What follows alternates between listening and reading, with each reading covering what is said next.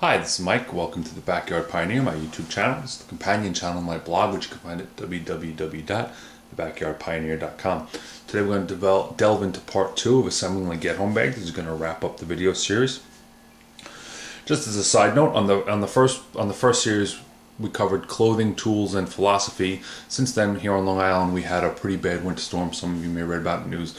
When I left for work, we were forecast to get 6 to 12 inches of snow. We ended up getting 30, so it ended up being a pretty extreme weather event for us here. There were a lot of people who had to spend the night in their car. I think the lessons we need to take away from that, bring into the forefront, are having a properly stocked vehicle for winter weather with a good all-around car kit, and the concept of carrying a get-home bag. Something like this would have made a night in a car a lot easier to bear, or a walk home a little bit more easy on a lot of people. I've read stories of a lot of people with insufficient footwear for trekking out into the snow. Just a little bit of a change I've made since we saw the bag last time is I've always carried a fixed blade knife. This is a Swamp Rat Desert Rat. Last time we had the Swamp Rat Howling Rat. I just changed up a little bit. I know a lot of guys and gals here, are into their gear, so figured I'd highlight that. This is a knife I've had for a lot of years now, actually. The first time I used it was only a couple weeks ago. It's been a safe queen for me. It was a bit of a grail knife. If you know, these are from the Busey line of knives. High dollar, high value, full tang, and good fixed blade knife, is a force multiplier in a bag. Does a lot of different stuff. Just wanted to show that. It's one of my prides and joys. Maybe we'll get around to doing a review on that someday in the future. And there's the Kydex sheath I got for it. It's from Buy Brown.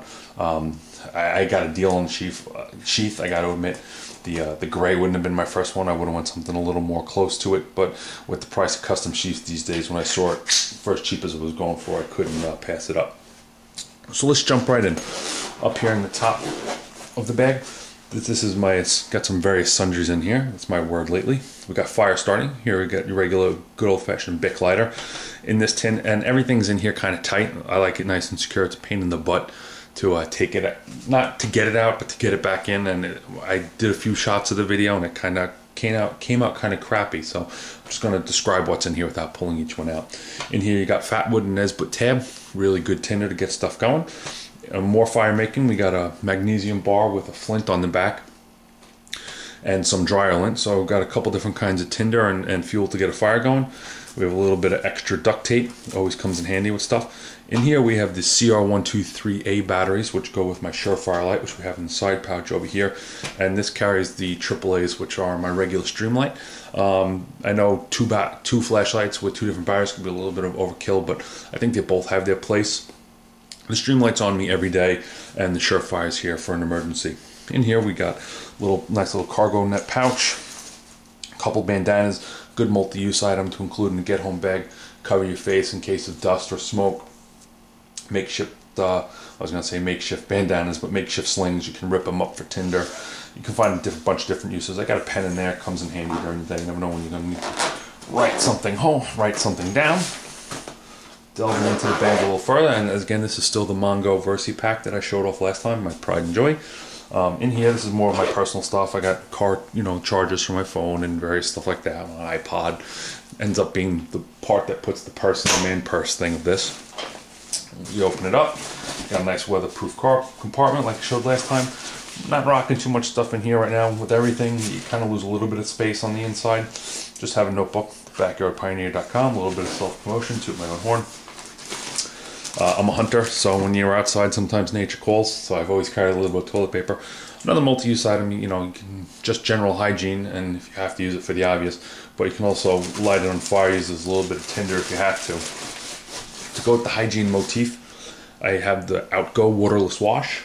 It's not too bad. It's not my most favorite product. It gets the job done. I should add a little hand sanitizer. I ran out, and I'm guilty of not putting it back in. I did convince my wife to use this to wash her hair last time we went camping. She wasn't too happy with it.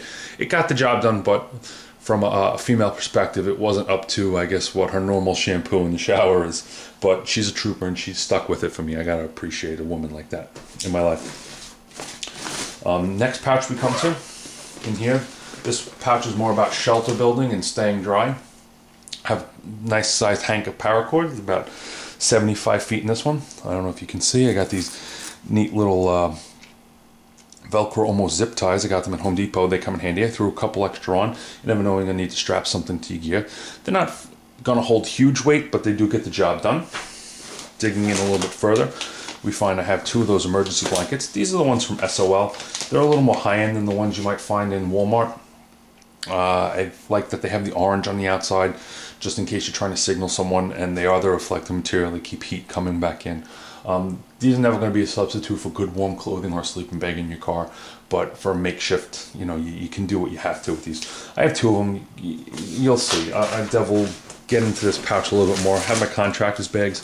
I always look at it between 2 contractor's bags, some power cord, and the emergency blankets. I figure I'll be able to at least stay dry and a little bit of warm during a desperate night.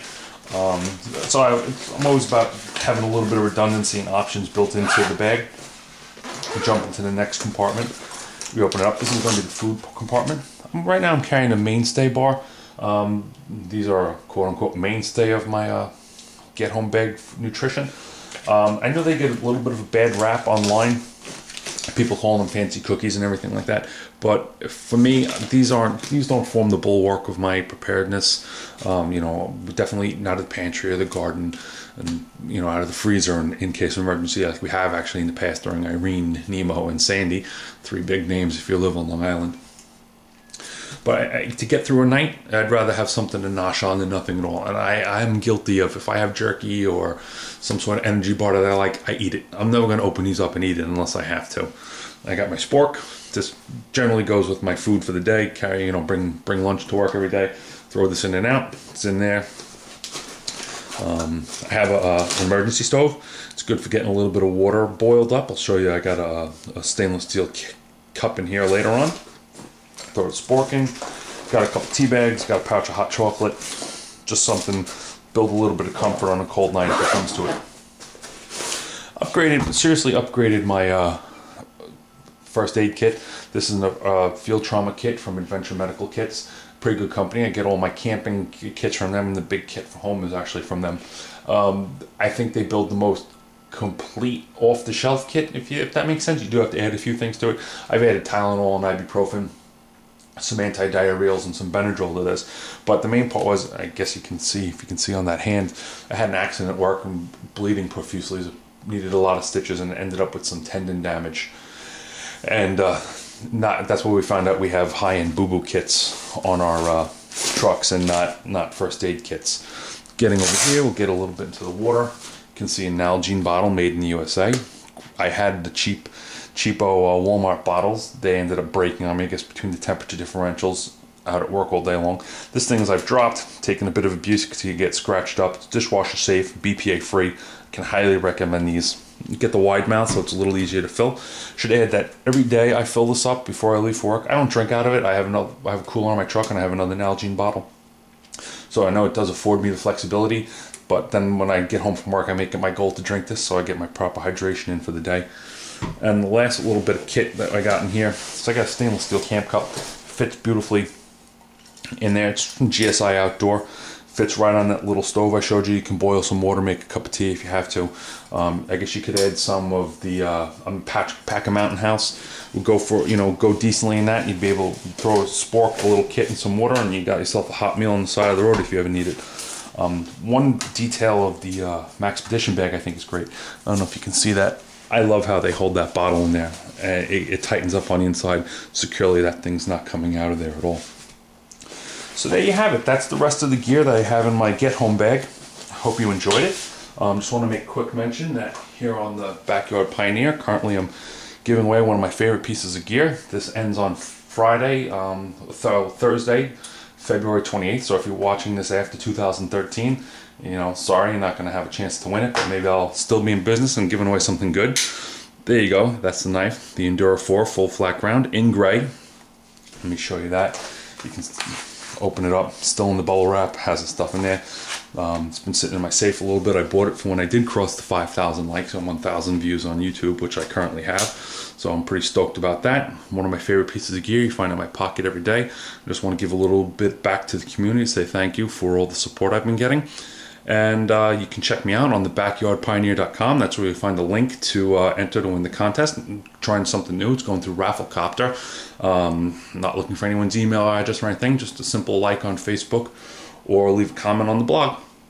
As always, I protect everyone's email, security. I take that. You're never going to get spam from me. I just like to do updates when I'm doing new stuff. So there you have it. You check me out on thebackyardpioneer.com, where you find links to all of my social media, Facebook, Pinterest, and on YouTube.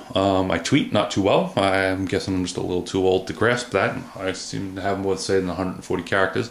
Just note on Pinterest, if anyone's interested, I'm looking for pinners for a new board I started. Self-sufficiency, homesteading, self-reliance, preparedness. Just looking for a lot of good how-tos and pictures of gear. So if you're interested, you can drop me an email at mike@thebackyardpioneer.com and I'll get you an invite to that. All right. Thank you for stopping by, and good luck to all those who enter to win.